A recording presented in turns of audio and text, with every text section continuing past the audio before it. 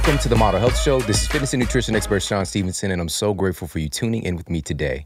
You know, so many of us, when we're looking to change our physical health or our relationships or our financial health, we're really looking for a transformation.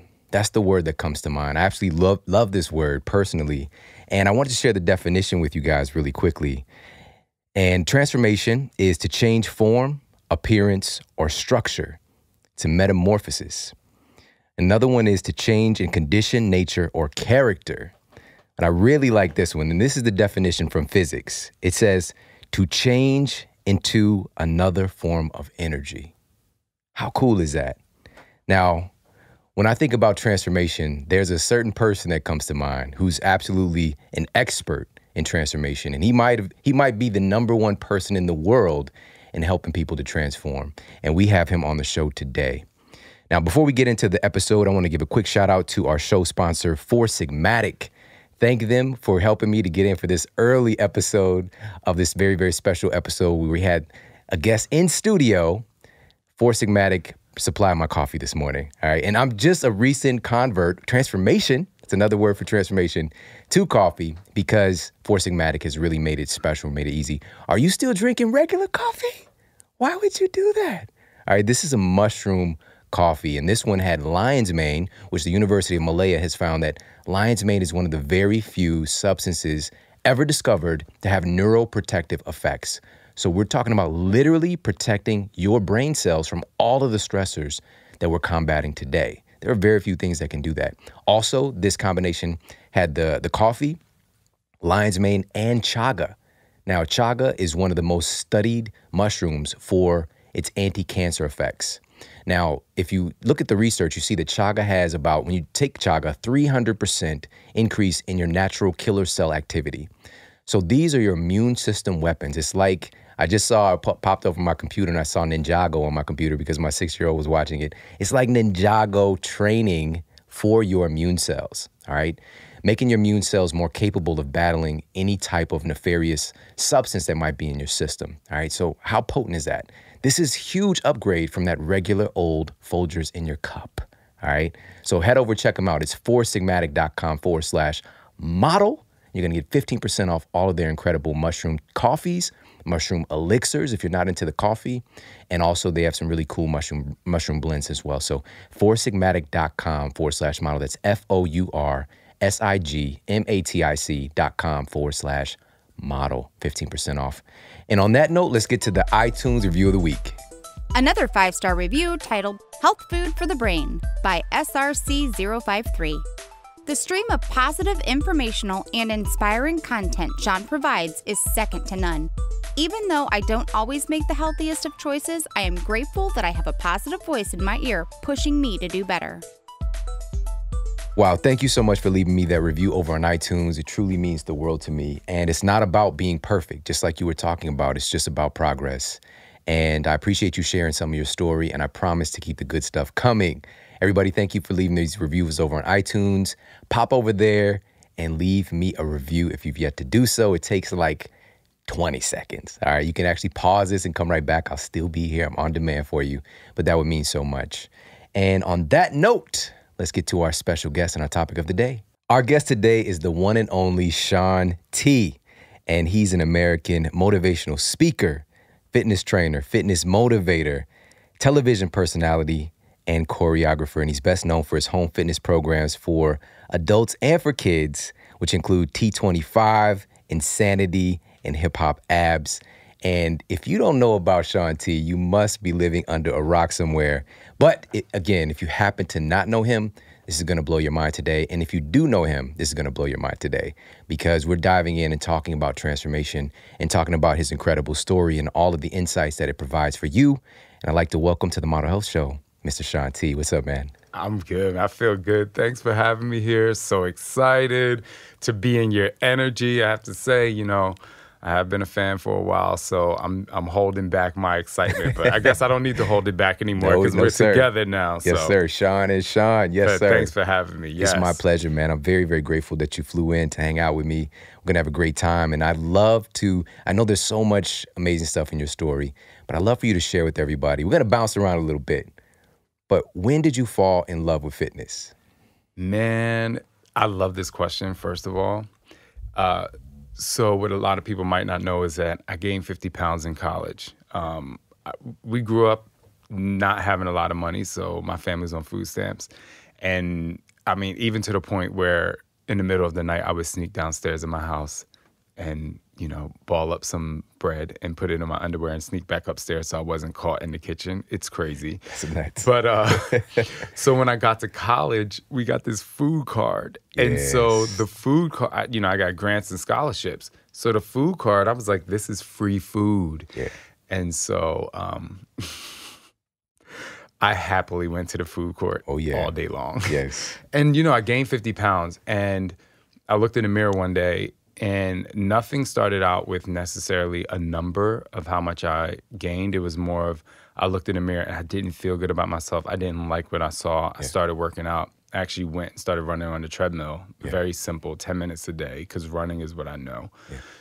Because I was a track and field athlete prior to that. And so the moment where I fell in love with fitness is when I lost about 6 pounds. I said to myself, the feeling of this, obviously 50 pounds heavier, only losing 6 pounds, you still have a long way to go, right, quote unquote.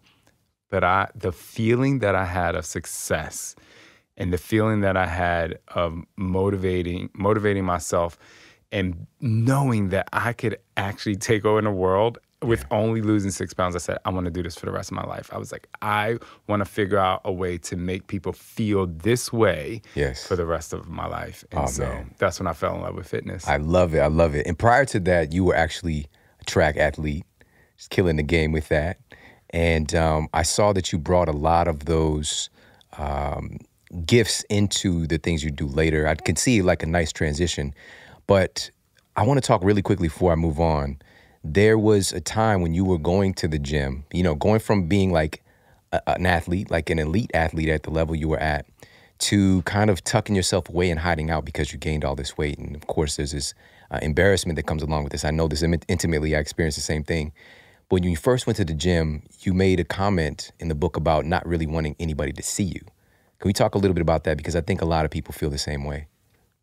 You are so visible when you walk into a gym, but you want to be invisible when you don't feel good about yourself. Right. And so most people would say, what do you mean? You're 20 years old. You're fine. You're 19. You have you're this young age. And for me, I'm big, I'm loud, but I wanted to be invisible. And I remember going from the treadmill for the first time, going to walk through the door of the actual weight room where the weights were, and pausing and saying to myself, if I'm going to step in this room, I have to own it, And I was so nervous to actually step into this room because you feel like you're going to be judged. You feel like you don't measure up to anyone. And it was a very vulnerable place to be, and I understand that in a deeper way now because of people who obviously talk to me and they're afraid to go into the gym and they're afraid to show who they are. And I even have a tough time going back to that moment now because it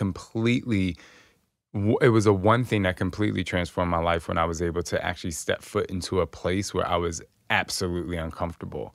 And so you really don't want to be seen, but everybody sees you. And the contrast of that is tornado-like because you're going back and forth between being really excited because you want to make a change in your life and your body, but also saying, well, can I do this without anybody seeing? Yeah. But you can't. So. Absolutely. And of course, you've helped millions of people. We're talking like over 10 million of your fitness DVDs. And of course, it's streaming now. So we're talking about millions more of people to really help. It doesn't matter where you are to start making those steps.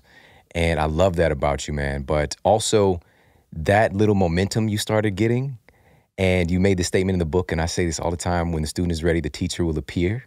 And so this is when you had this intersection with somebody named Mandy Kern. Let's talk about the impact that she had on your life. Oh, man, this woman, still one of my best friends to this day. She was actually just on stage with me a couple weeks ago when I was in New Jersey. So, you're in the gym, you're doing all these things, and you're lifting weights, you're running, you feel really good about yourself. And then you see a group exercise class. And so you're kind of like, there's all these girls in here, on the step, they're like to music, they're having fun. So I said, you know what? Let me roll up in this class one day. I talked to Mandy. She said, come on in. So I walk in, and all the girls they had like 3-pound dumbbells. And I was like, I'm going to get 8. I'm going to get 8-pound dumbbells. I was, being all macho. Swag, yeah. Man, minutes into the class, my arms were shaking. I'm trying to hold up this weight. And she came over and, was like, all right, let's change this out. But from that vulnerability and me allowing her to see my vulnerability and to be my teacher, it was the most incredible thing because she actually taught me how to teach. She taught me how to teach aerobics, how to get in front of a room and help people understand that it's not about one particular person. And more importantly, it's not about you as an instructor. It's about helping people. Right. And so we really created an amazing bond where we developed fitness classes in college. We danced. She was the first person that taught me how to do a pirouette in jazz, So she had a major impact in my life and where I am today. Yeah. I want to dive more into this because, so many people, and I know we all do this, but we see the end result, and you leading these amazing, like thousands of people in instruction and reaching millions of people in this group format. But you started from somewhere, started from the bottom, and now you're here. Started from the bottom, now I'm here. I was going to say that. So, the first time, and you detail this in the book, and I want to make sure everybody go out and get this like yesterday. All right, Shaun T is for transformation. It's going to blow your mind, the stories in here. But the first class that you taught by yourself, let's talk about that. In college, you put it out there, you put the flyers up. Let's talk about that experience. Man, so I have to kind of go back to that. So mind you, in college, I go to the parties. I'm in the middle of the dance circle. I'm very outgoing. So when I changed my major from communications to sports science, one of the things you had to do is teach group exercise. I was like, well, I'm not doing Jane Fonda, having my leg warmers on. You know what I'm saying? I was like, I'm going to do hip hop aerobics. So one of my building managers put on a program, The Grind Workout by Eric Nies. Yeah. He was from the real world, and I saw this dance routine. I was like, this is dope. So I was like, I'm going to actually teach this routine. Put the flyers out there, get really excited, never having taught a class before. I don't know if I was not necessarily nervous. I was more excited because I'm just like, all right, this is cool. But when I walk into the gym and 90 people are waiting to take my class, when normally there's only like 15 people in a room, you kind of freak out. But you know what? 90 people were there. The building manager came up to me and said, you know what? You have to teach 2 classes back to back. And in my brain, I'm like, okay, so I've never taught one class. But, I have this saying now, when you roll into the carnival, anything can happen. And so actually, the Fuji said that back in the day. Yes. And so I go in there, I turn on the music, and it was the most amazing and overwhelming feeling. I felt like I was home. I was like, this is where I'm supposed to be. And it wasn't about me. It was about the music and getting people to feel good. But it was also about the fact that you can literally go into a place, into a space where you can forget about everything that's happening outside, all the stresses of college or all the stresses of life. And so being a group exercise instructor was, that day completely, again, changed the course of my life. Yeah. And also exercise became, I hate to say it like this, but exercise became my drug, It literally, going into that group exercise class, healed me from a lot, because being depressed and stressed about a lot of things I was transitioning and going through in my life, going into that room and having these people around and being able to give so much of yourself was incredible. So 90 people showed up. I took 2 classes back to back. And then Tina Pinocchi is her name. I remember her saying, so do you want to get on a group exercise schedule? And then I said, well, I stole Eric Nice's choreography, so now I actually have to learn how to dance. You know, I have to learn how to choreograph. And Yeah. so I went out and got Hip Hop Body Shop. I could be dating myself. I went to Sam Goody and got Hip Hop Body Shop and with this guy Milo. And I used to take his routines and go into the group exercise studio and learn it. And then I would teach the people that came. But then eventually it came down to me having to push myself to learn choreography, to teach choreography, to be able to break down choreography, to keep it new and keep it fresh. And so, I love it. Yeah, it was great. Man, and you talk about this in the book, and we'll definitely talk more about this, but like getting out of your comfort zone. And that was the first step for everybody listening. He didn't just arrive, you know, it was an initial step of getting out of his comfort zone, being uncomfortable and going to the gym that day and saying, you know, things have to change. And it led to these successive events and putting you in more discomfort and more discomfort and more discomfort, but you found what you love and you found what your gift is through that process. And what a great story, because you went from teaching 0 classes to teaching 2 on the first day. And, you know, really had to step up to the plate in that opportunity. But also, you know, you mentioned that you were going through some things, and you really share this beautifully in the book in a way that's so relatable, and it evokes so much emotion, both happy and sad and elated and fearful in the book. And you talked about, you know, some of the issues you had growing up. And I love if you kind of, you know, dive in and share this with us, because a big part of this story was who you called your step monster. All right, so let's talk a little bit about that. How could somebody deserve, and rightfully so in the book, a name like that? So I'm going to kind of go to a little bit of a dark place here, but it obviously has a brighter ending. You know, when someone tells you they love you, it's an overwhelming feeling. Now, if you take that as a kid and you have a parent who shows you off to friends and they tell everyone, oh, like, I love this person, and this person wasn't my biological father, but took us in and really said, hey, I'm going to let everyone know that this is my son. And we kind of looked alike. So you get really excited about the fact that there is a figure there that loves you beyond. This is a great feeling to have as a kid. But then one night at 2 o'clock in the morning, when you're asleep and you feel someone walk into your room and kneel down next to the bed and start caressing your back end, and then you realize who it is, turmoil immediately ensues. It's shocking. And you don't know what to do. You freeze. You don't know whether to yell, scream, run, kick the wall, punch the person.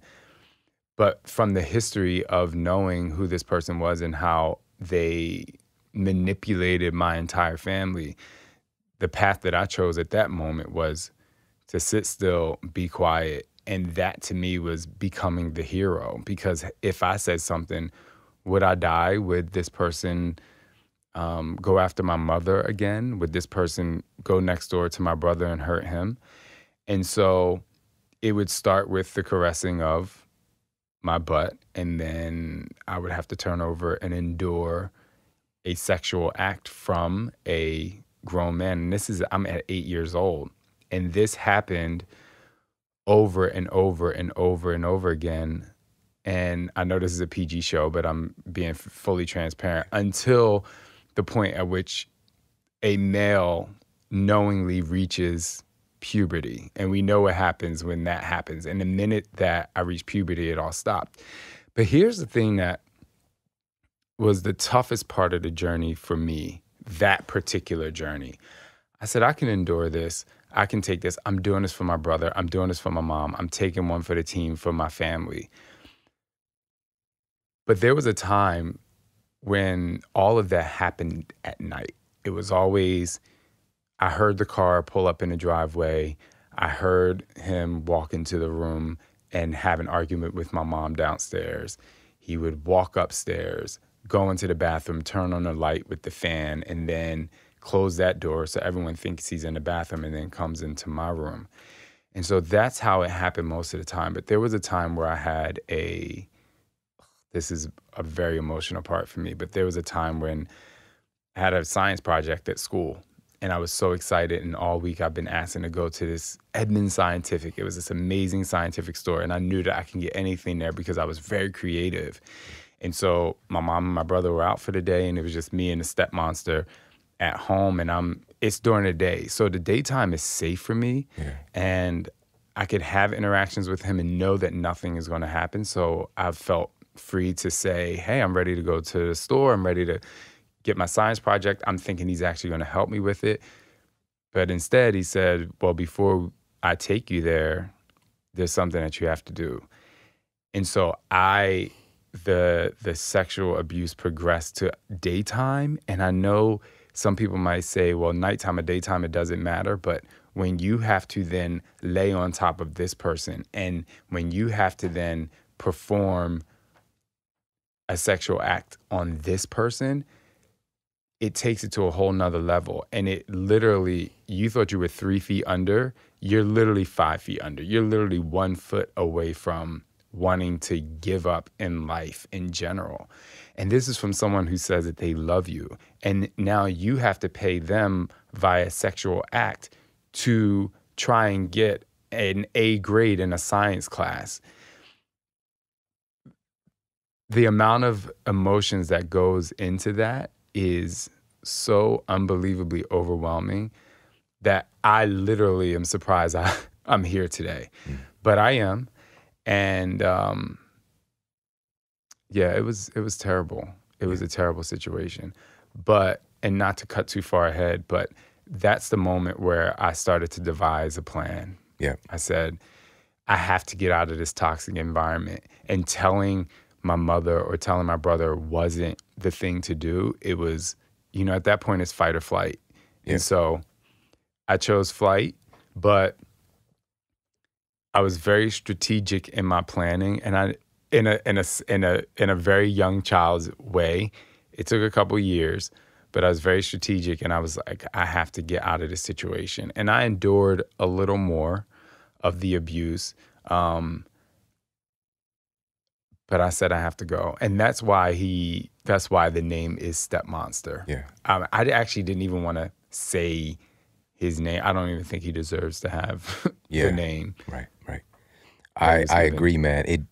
It was like gut-wrenching, and these are the things that evoke that emotion of like, would somebody help this baby, And I think it's still like a great lesson for all of us to be more aware of our environment, and also to be more aware of how, we're raising our kids, because I truly believe hurt people.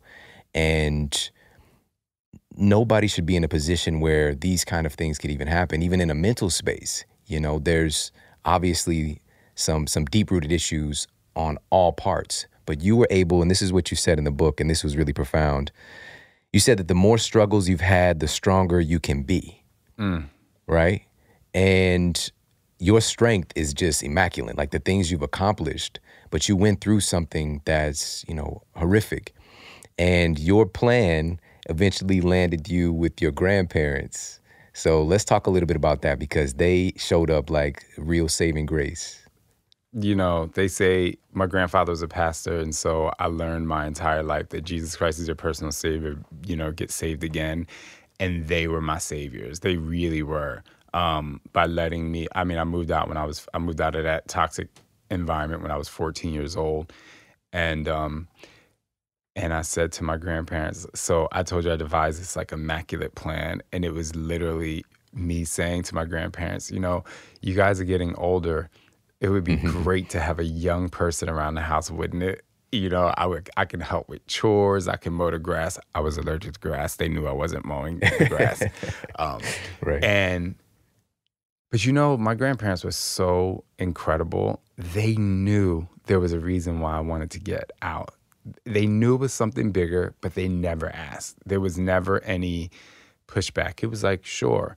And my grandfather, full disclosure, probably wanted me to be a pastor when I grew up anyway. So he never had a son. So for him, he probably was like, I can mold this young man into, taking over my church. But I'm like, I'm here for it. But I'll tell you this, the first day that I left home, I actually don't remember the journey to my grandparents' house because it was only a mile away. But that night, I laid in bed and I laid down for the first time, and feeling at peace for the first time evokes an emotion that you cannot even understand. And I remember crying like I think it was the 4 years of abuse coming out at that moment. And my grandparents came running into the room and they were like, they thought I was very unhappy that I left home. And I'm like, I'm so happy. I'm like, I'm so happy. And they did what they did. They kneeled down and they prayed, and I fell asleep. And I remember waking up the next day, and that was my rebirth. That's when I was reborn. To my grandfather, he would say being reborn is accepting Jesus Christ as your personal savior. And I'm like, I was reborn the day they let me come into the house. And man, the freedom of life is so incredible. And I want to go back to what you said about through struggle comes strength. Everyone out there has a secret backpack on. You, me, full disclosure, the guys in this room with us right now, everyone has something that they've been through. But a lot of people ignore the strength that they come with it because they just want to get past it and get over it. And they say, I'm past that point in my life. But there's something great about survival. And everything that you survive, there's something amazing that you learn. So my challenge, even at this moment, to anyone out there is, what happened to you? What was the struggle that you had? But more importantly, what tool are you pulling out of your secret backpack? What is the superpower that you have from that moment? And for me, I learned how to not become the victim. I learned how, should I have said something? Everyone could say, yes, you should have said something earlier, or you should have told people, or you should have told the counselor at school. But I didn't make that choice. But by not making that choice, what I built up was an immense amount of power and self-motivation to know that I can get through a lot of things. Now, I didn't find it out until later in life after I went through therapy. Trust and believe, I had my struggles along the way. And at that moment at my grandparents' house, it wasn't over. But, I just want to make a point that every step of the way of any struggle that you have, there's so much power in your life and in your body. I just want people to know, to grasp on not only to the negative things that happen to you, but when you get through it, there's something amazing that you get from it. Yes, man. And this is what's so remarkable about this book and about this work and about what you do, because so often, we see people and we don't know their story, the things that they've been through and that they've endured. And I think that it's so healing for us. It starts the healing process when we hear other people's story. It encourages us to do the same thing because we've all been through stuff. It might have been a different flavor of a traumatic event, but we've all been through stuff. And there's always a gift somewhere, and you made that very clear. One of these gifts was actually helped to develop by your grandfather, and seeing the way that he moves in the world, the way that he speaks. And you said that the way that you talk today, and how you kind of engage and inspire others comes from him, right? Oh, man. So my grandfather used to give away bread to people in communities that were even less fortunate than us. And so we would go to the farmer's market, and I talk about this in my book, which is a really fun story, but we would give away all this bread. But in the process of giving away bread, my grandfather's like, hey, come listen to me speak on the corner of the church. And so as a kid, I would just be like, what is he talking about? Right. And then we would go I was in church like 3 times a week, including gospel choir. And so my grandfather was there most of the time, and I would be rolling up and down the pews, and I'm like, what is he talking about? I just want to go home. I want to go out and play. Not to realize that 30 years later, when I start to speak and bring out my internal power, I remember the first time where I really stepped outside of like the fitness, get a better body, and into the mental fitness part of things. Right. And I spoke for the first time, and I got off stage and I was like, oh, Pop-Pop. I said, oh, Pop-Pop, thank you. And yeah, I take his, I speak a lot about him in terms of biblical stuff, Jesus and, being your personal savior and being born again.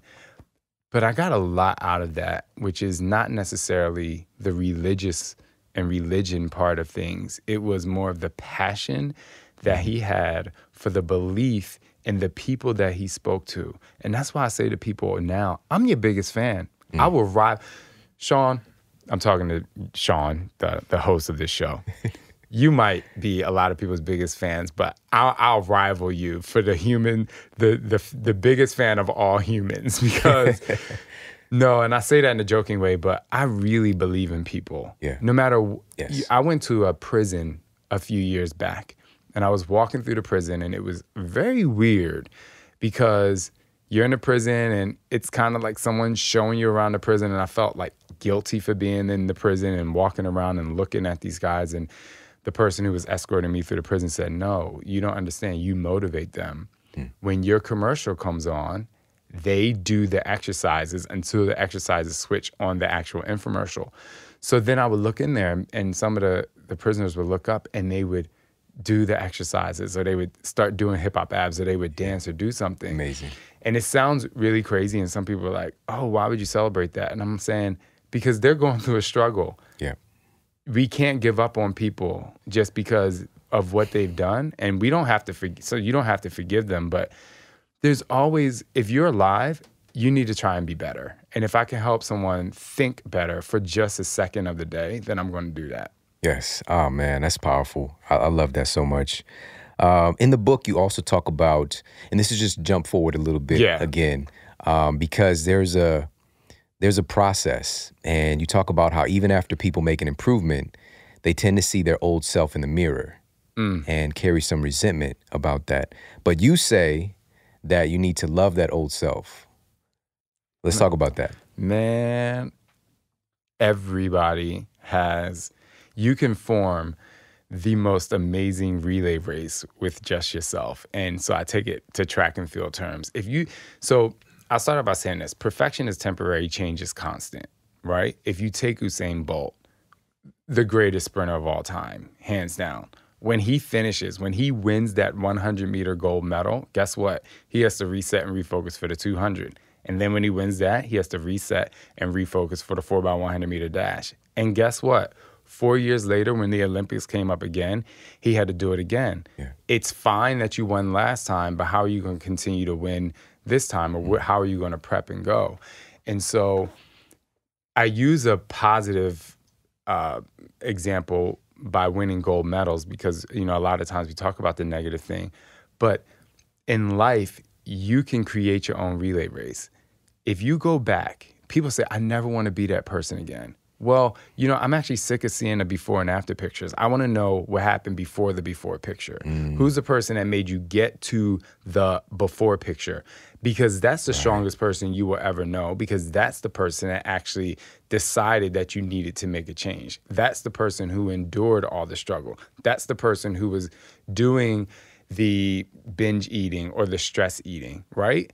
This person is the most amazing person you know. 8-year-old Shawnee, as my family calls me, is the most amazing person I know. I still talk to him to this day. He was the first leg of the relay race of my life. So don't give up on your old self. Don't take your old self and say, I never want to be that person again, because you still are that person. You're an enhanced version of that person, and that is your biggest motivator.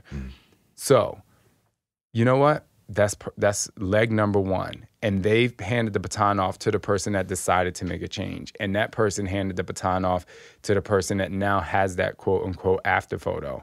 But what are you going to do when you take the after photo? What is the real reason for taking an after photo? Because it's great to share with the world and share that moment in time, but that person has to continue the journey and pass the baton on to the person who's going to help you sustain those results. So the person you are now, just because you might be at your quote unquote goal weight, is not more important than the person that was 40, 50, 100 pounds heavier. You're one person, you have one body, you've all worked together to get where you are, and you built strength along the way. Oh yeah, man, that's remarkable. And I love the making it an example with the relay and thinking about that first leg. And for all of us, we can think about to those earliest memories and how we helped ourselves to get to where we are, you know, and it really is a helping yourself process, you know. But of course, there are people along the way. There's different types of relays. Oh, yeah. The medley, you know what I'm saying? But there's also, yeah, there's also that that version where you are handing it off to yourself and the different versions of you. And everybody right now, I think it's important to understand you're still in process. You know, you haven't hit the anchor yet, and there's still opportunity to grow and to transform. And thank you, man, for sharing this, because you're inspiring us to focus back on that. And I think that's a big reason why people are tuning in right now, because they know that there's another level. So with that said, you've got some great strategies in the book. The exercises are phenomenal. I didn't know what to expect with that part. You know, the story was great and the insights, but I was like, what actually kind of tangible things can we do? And they're phenomenal. And we're going to talk about some of those and more of this incredible story of transformation with Shaun T right after this quick break. So sit tight. We'll be right back.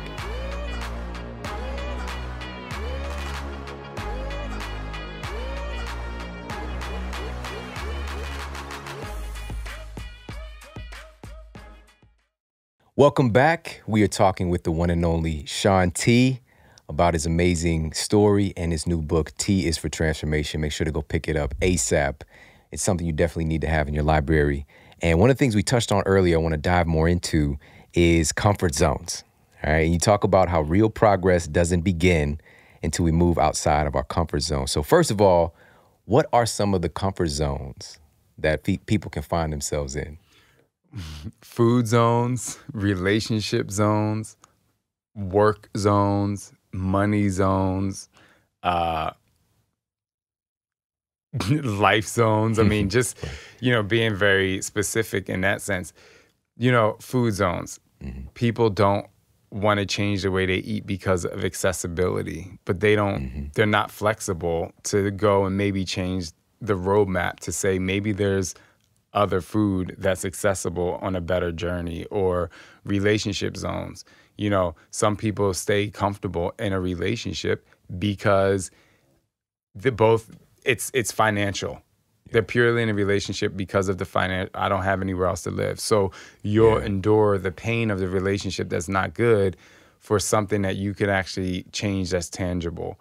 Or as far in terms of work, you know, people say, well, this job is all I have. But you can actually continue the job that you have, but also make changes in yourself, progress in that job so that you can become more marketable somewhere else. Right. And so, you know, also, obviously, we've all heard life begins at the end of your comfort zone. You wouldn't start a journey if you were afraid to be uncomfortable. So take that uncomfortability and put it in all aspects of your life. Love it. You know, in the book, these exercises are phenomenal, and I did them. There's a lot of them in the book, and I want to go through a couple of them. Okay. So this is Shaun T's discomfort development plan, because you might hear this like you need to step outside your comfort zone. How? Yeah. Right? How do I do that, Shaun? You know, and so you actually give some strategies. So one of the exercises is to put yourself in an uncomfortable position. All right, and this could be like on the fitness side of things. What can people do to do that? So I have many. I'm not sure if I'm going to say one that's in the book, but I say for people who like to lift weights, I talk to a lot of guys because, you know, I know guys want bigger biceps, big chest.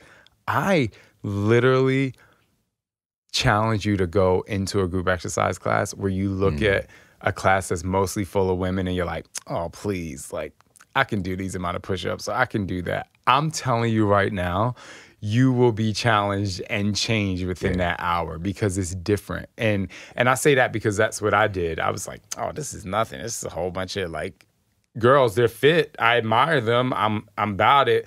But, you know, I'm strong and I humbled myself. Yeah. And I think that's one of the things you can do fitness-wise is to humble yourself. Change the narrative. Change the narrative of your everyday.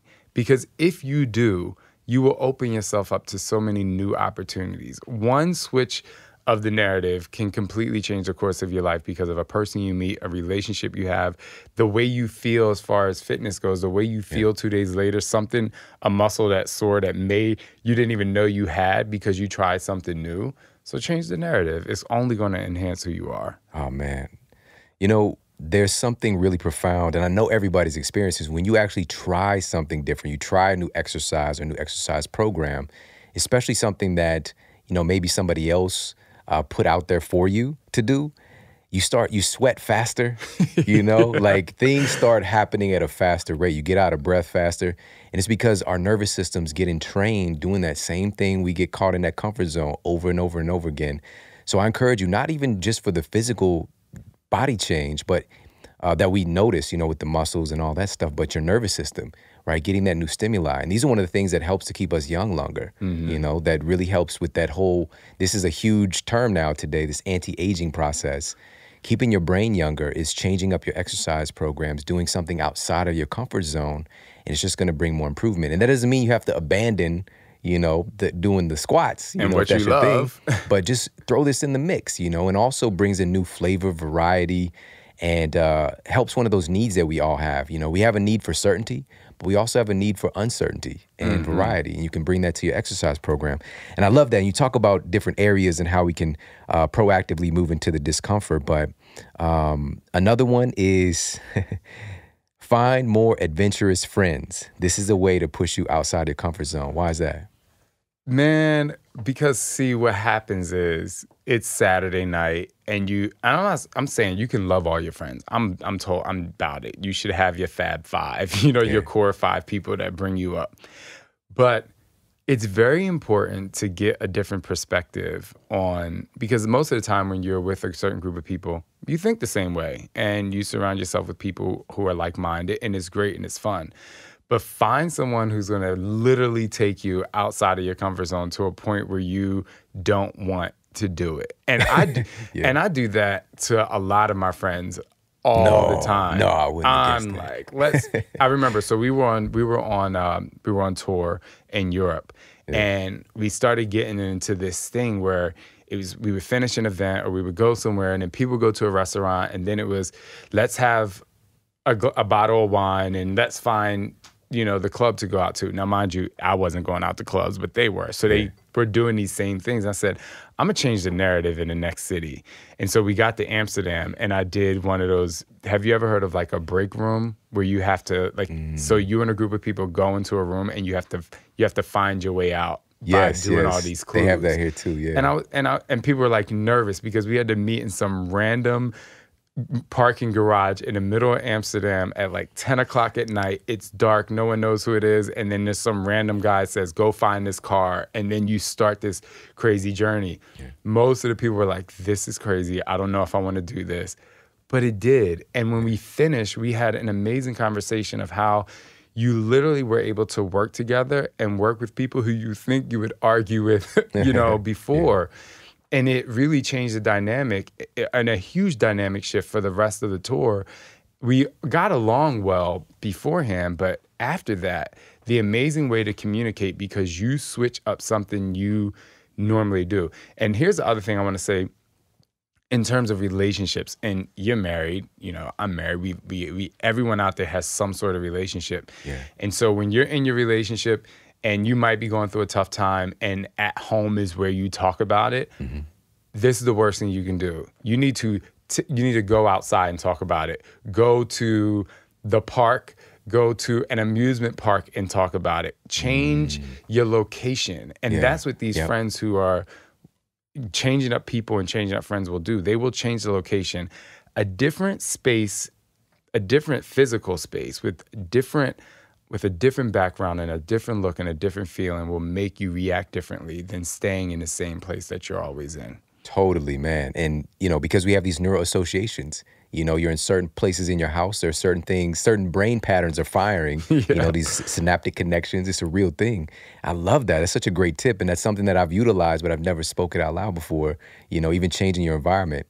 That's so fascinating. And there's there's so many here, man. And also you have these little cool featurettes in the book that you call the truth bombs. Oh, yeah. And one of them is, if you want to change your outputs, change your inputs. Yes. So let's talk about that one. What does that mean? Sorry to cut you off. That's one of my favorite truth bombs. If you want to change your outputs, change your inputs. What are you letting into your mind? What are the things that you're actually digesting in your brain. Forget about the digestive system. What are the things what kind of conversations are you letting take place in your circle?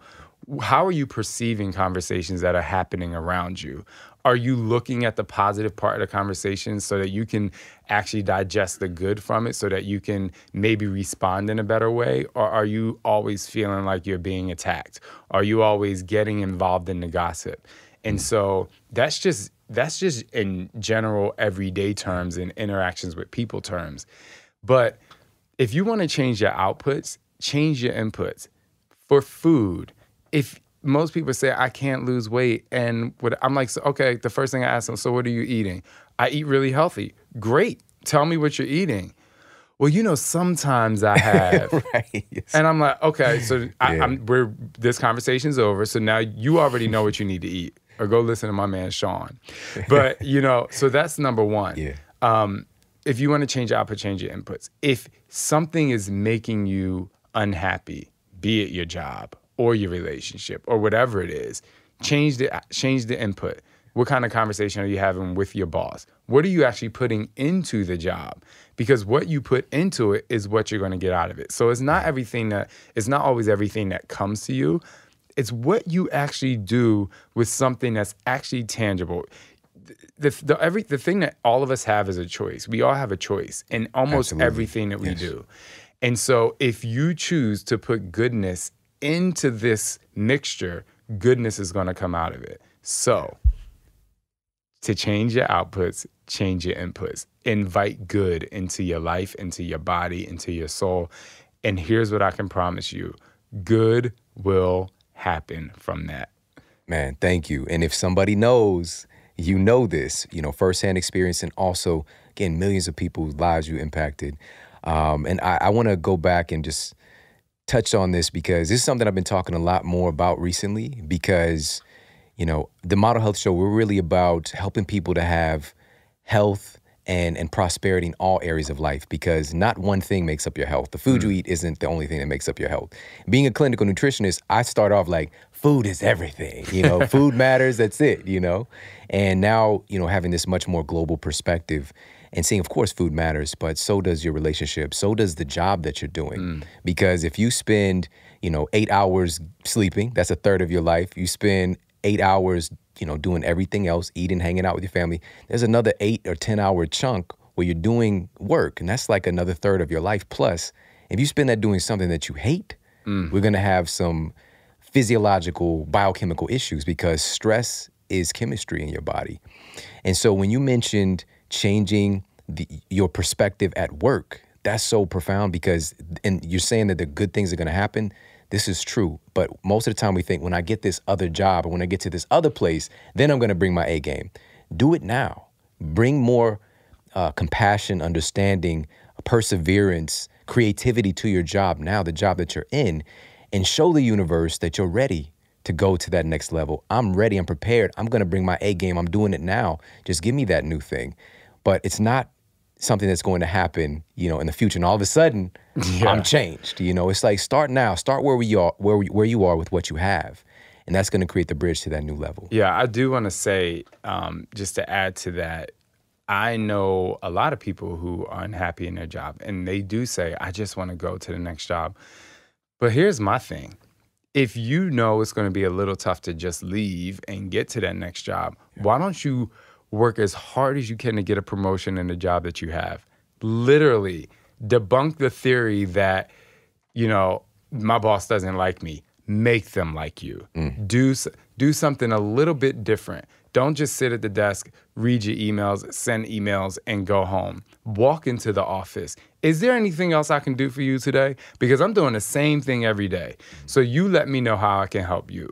Just that small bit of communication can change the course of your entire job. And you can get a promotion, which makes you more marketable, which then you can say, thanks, I gave all my positive energy or all the positive energy that I got here, and now I am more marketable somewhere else. Now I can go get that job. Now I can walk into another interview and feel good about the fact that I've worked so hard and created such good energy in a space. And you know what?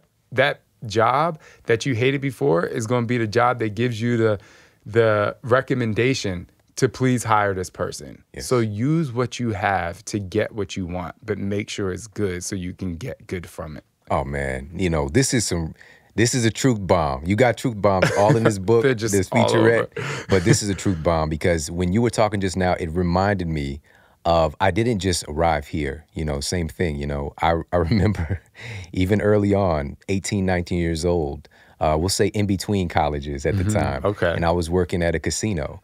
And this is not a place you want to be, especially if you're a kid. It's just I learned about life. It was like a real life soap opera there, with like the relationships and the cheating. It's like, oh, people do this. It was like a real life Big Brother episode. Yeah, I lived in it, man, and I became a part of it. And I really learned a lot about, human psychology, how people operate.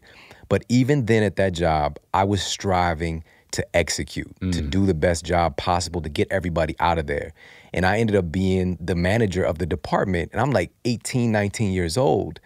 And of course, and I had to deal with the politics of that, like, who is this kid telling me what to do? These people in their 30s, 40s, 50s, who I'm now the boss of. It's like, how is that even possible? I didn't just show up like this. I was already executing in these other phases of my life, and just bringing that attitude of execution and service, actually, like I wanted my team to be, able to help people to the way that we did our job, because we are interacting with people when we're asking them to get out the way so we can take the money out the machine, but a kindness, what I'm saying, and compassion, which is so weird that I haven't even thought about this in years, but, it's very, very true, guys. So again, there's a saying of like, love the one you're with, but just bring that attitude to it now. I promise that if anything, you're going to be happier at being where you are.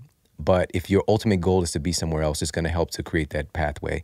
And one other thing, and this is just one chapter of exercises here and conversations to have, but I want to talk about this one really quickly, which is to expose yourself to new ideas.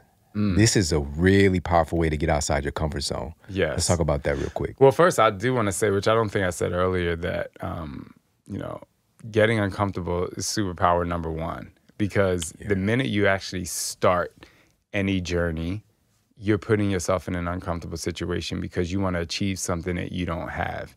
And the only way to achieve something that you don't have is to get uncomfortable.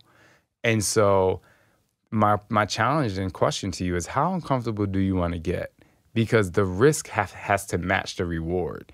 And so if you want to achieve great things that are passionate and that you're passionate about and that makes you thrive, then the road to that type of success is going to be extremely uncomfortable every single day. And I say uncomfortable. Uncomfortability for me is fun. Yeah. Yes. I'll use this example, which might not be the best example, but confrontation. See, a lot of people are afraid of confrontation. And, I talk a lot about relationships because I think interpersonal relationships kind of drive a lot of our existence throughout the day, whether it's work or whatever. But I love confrontation because I can change confrontation into an amazing positive thing. Yeah. Some people get sweaty palms when they have to approach somebody. My thing is, I know at the end of this conversation, because I'm going to bring positivity to this conversation, that not only are we going to have a better relationship, but the things that we can do together will create greatness. And so, and I do want to say, I'm not perfect in any way, shape, or form. And when you read the book, you'll know that I made some mistakes. And even today, I still make mistakes, but I invite the mistakes and I invite the turmoil, because life is a journey, not a destination. There are no mistakes, just chances we've taken. And India Ari says that. Lay down your regrets because all you have is now. So what are you actually going to do right now? And I'll answer that for you. Get as uncomfortable as possible. Do something uncomfortable every single day of your life. When you do that, it will be almost like reading a book or taking a class or a college course, because not only are you learning about something amazing, but you're learning something that you'll be able to utilize in other conversations and take in all different areas of your life. Not just, I'm better at math, which math is great, or I'm better at science, but if you actually do something new and different and uncomfortable every single day, you're going to actually help someone else who might be struggling with the same thing. Right. So invite the turmoil, just mix it with some good, and at the end, that uncomfortable feeling is going to turn out to be the most amazing thing you've done. Oh, wow. This is something else and I know that you found a way to invite it in and in a strange way kind of fall in love with the discomfort, and if we can start to even change our perspective like that it doesn't have to be like world shattering, that kind of thing, but to find a way to embrace it and to love it, you start to not necessarily realize that you're doing this anymore, because again, it's something I do on a daily basis. I'm very motivated by growth, and with that growth comes, like I'm going to have to get outside my comfort zone. And on a daily basis, just finding little opportunities to do that. So fascinating. Now, let's talk about time. All right. This is one of the big things people use as their reason, we'll call it a reason, for not being able to execute on their fitness or invest in their relationships or whatever the case might be. But a lot of people build all kinds of busyness. And this is what you say in the book. A lot of people build all kinds of busyness into their lives as a way of crowding out difficult questions. All right. So we create all this busyness in our life, so we're not asking these difficult questions. Let's talk about what that means. Okay. And then we'll go from there. Well, I first want to say to that, it's not the thing, it's the thing, right? Yeah. It's not the thing, it's the thing. And what we do as humans is we sometimes run away from the conversation. It's the elephant in the room, We fill our day with so many things. We imagine you're unhappy at home. You're going to schedule lunches. You're going to do extra workouts at the gym. You're going to have to stay late at work. You're going to, you're going to crowd your life up with something so you don't have to address the issue. Yeah. And so that's why I say it's not the thing, it's the thing. Most of the time when you are going through something in your life, I'm not mad because you didn't put down the toilet seat. That's not why I'm mad. I'm mad because we haven't been intimate. That's why I'm mad. And we haven't talked about that. And we haven't talked about the fact that our sexual interests are changing. So let's talk about that, because it could actually be really fun if we allow ourselves to explore something else. So stop crowding your life with things that don't matter and styrofoam filler, because I hate when a box comes with a lot of styrofoam. I'm like, why didn't you just put it with a smaller box? Right. This is a lot of extra. Yeah. It's hurting the environment. So let's stop filling our lives and crowding our lives with things that don't matter, and let's actually talk about what's really going on. Yeah. Because the sooner you get to the problem, the sooner you can have fun. And I know it's a PG show, but I say that in terms of like with your spouse. It's like, we had sex in 4 weeks. Why? Like, don't get mad and act out. Let's talk about why we haven't done that. And so I'm telling you, you have this conversation and you open your life up to it. You won't be crowding your life with just things. You didn't really want to go to the grocery store. You wanted to have sex with your spouse. You know what I'm saying? Yeah. So start talking about the thing. It's not the thing, it's the thing. So stop crowding your space and your life with things that don't matter. And once you start to, the more you talk about the things that do matter and you crowd your life with things that do matter, oh my goodness. Yeah. Then you can really understand and believe that you matter. Yes. And again, you do such an amazing job. I mean, I was just really blown away at helping people to dissect and give exercises, because it's just like, this sounds amazing. How do I do that for myself? So again, that's in the book. Each chapter has these really great exercises and just questions to ask yourself. And when you talked about this, about crowding out difficult questions, you give those questions that we need to ask ourselves to start opening up our perspective. And questions really are the answer, at the end of the day. And thank you for sharing that in the book. Now, last thing.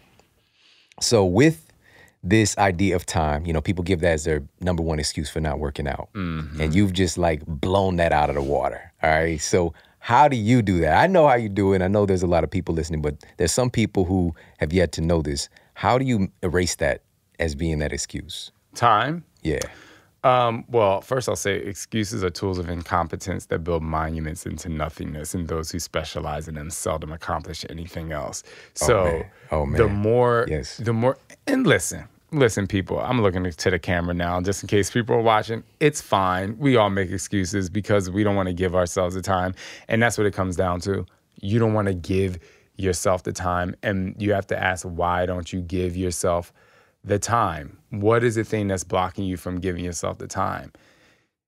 I believe that time doesn't really exist. It only exists on the clock. It's what you put into it. So time is really the energy you put into something. A deadline is a deadline. I get it. But procrastination is a barrier. So give yourself time and stop making up excuses not to have time. Yes. Simple, powerful. And also the way that you've structured your programs. And FYI, I used to make fun of it a little bit. Be like, Which one? When people be like, and I actually met somebody who was in one of the commercials, and he was a patient that I used to work with, and he got in incredible shape, and he became like, this is one of the first times I saw an evangelist for you, right? And I'm telling people, like, it's really about getting outside your discomfort, but you don't have to do these insane workouts, So I was like poking fun, but I knew that the deeper thing is, it's not the workout, it's you, man. It's your compassion, it's the motivation that you carry, and it's something different. It's like a deeper. I did a show recently called The Science of Motivation, and how we can transition that motivation into inspiration, because motivation is external, this is internal. And you help people to really bridge that, and they become their own source of inspiration. They're really inspired to keep pushing forward. And that's really what it is. And of course, the gift in creating these programs, making them fun, making them engaging. And you've done that on different levels, whether it's the Insanity program or the T25, right? So it's like even more condensed. And that's one of the ways we can get around that time excuse. Let's talk about that real quick, the T25, and why that's a good place of entry if people are saying they don't have time. Yeah, so you hear me say the number one reason people have for not working out is they don't have time. Yeah. And I say you just didn't give yourself time. And the second thing is a lot of time, what we do is we work out because people told us this is how long we have to work out. Yeah. But what does your body need? And so I developed T25 because 30 minutes, okay, everyone knows you got to work out 30 minutes a day. So psychologically, I'm saying, I'm going to give you only 25 minutes. But let me tell you something. In that 25 minutes, we're going to progress to the exercise so you can feel successful, but you're also not getting any breaks. And so think about where half of 25 is. It's 12 and a half. You get the 12 and a half minutes and you're like, I can do anything for 12 and a half minutes. Great, now do it again. And so that's why I developed T25. It was more condensed, and the motivation, it's less crazy and less out of control, but it's more contained in a sense of, I'm right there with you. This is your time for the day. This is your time to be selfish, which is another superpower in the book. Being the good kind of selfish, which is giving yourself time, because you are the nucleus of your existence. Yeah. Your family, your kids, everyone are the planets around you, being the sun of your solar system. So if you give yourself 25 minutes a day, let me tell you something. That 25 minutes with no breaks of you working hard and believing in yourself along the way will turn out to be a great thing. And I wanted to say thank you, because you said, it's not the workout, it's me. And that's because of what me and Mandy learned at young ages is the workout's not about me. It's not about me. Clearly, if I'm on the DVD, I know how to do a push-up. I can do a power jump really high. It's about you, and it's about giving, and it's about my grandfather instilling that power in me and saying, how do you want to, for him, it was his, the church goers. For me, it's the exercise goers, the people that want to work out at home. I want you to be successful. I do want to tell this story. With Insanity, it was such an amazing program for me. I feel like it was the one program that put me on the map in fitness, because prior to that, I was just the dance guy. Carl Deichler, who's the CEO of Beachbody, he called me just a dance guy until I created Insanity. He's like, oh, he is a fitness guy. But I wanted to say this. When no one knows, and I've never talked about this, I talk about it in a book, but no one knows, I never talked about it publicly. When I was going through Insanity and creating Insanity and shooting Insanity, my grandmother was dying. Mm. And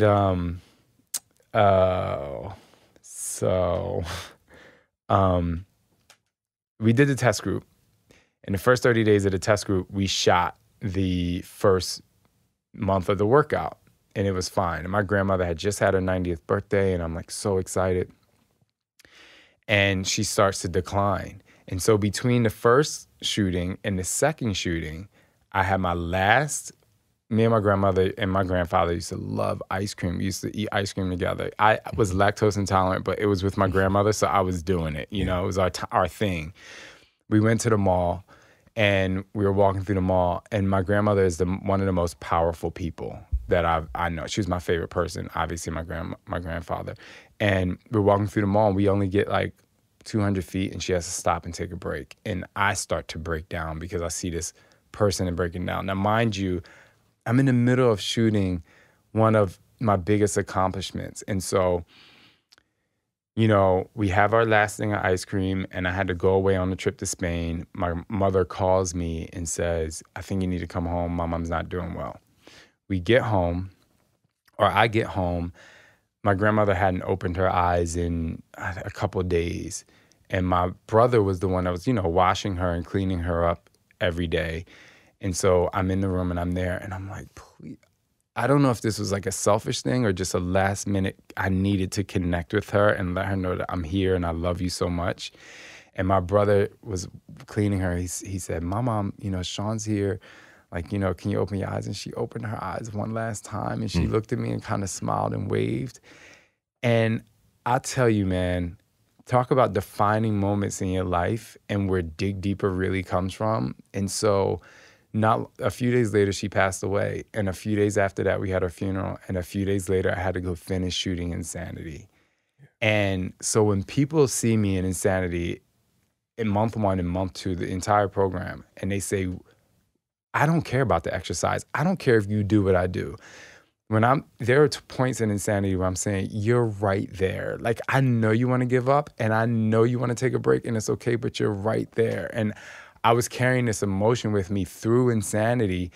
And I know that's what my grandmother gave me the power to really push through and to motivate people and say, you know, continue to lead with the message that your grandfather instilled in us, our entire family. And she gave me that. And it just felt really good to get that out because I never talked about that before. Man, just thank you so much for sharing it because, wow, I mean, it's not an accident, you know, the way that you impact people's lives and your story is just profound and it's all, again, encapsulated in the book, so many pieces of it, but there's so much more. And I want everybody to make sure that they connect with you online, follow you on social, and make sure to pick up the book. Can you please let everybody know where they can find T is for Transformation? So you can find T is for Transformation at ShaunTFitness.com/book. Now, I know your guy Shaun spells it SHAWN. I'm SHAUN.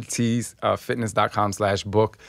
And then you can find me online on social media, which is just at Shaun T.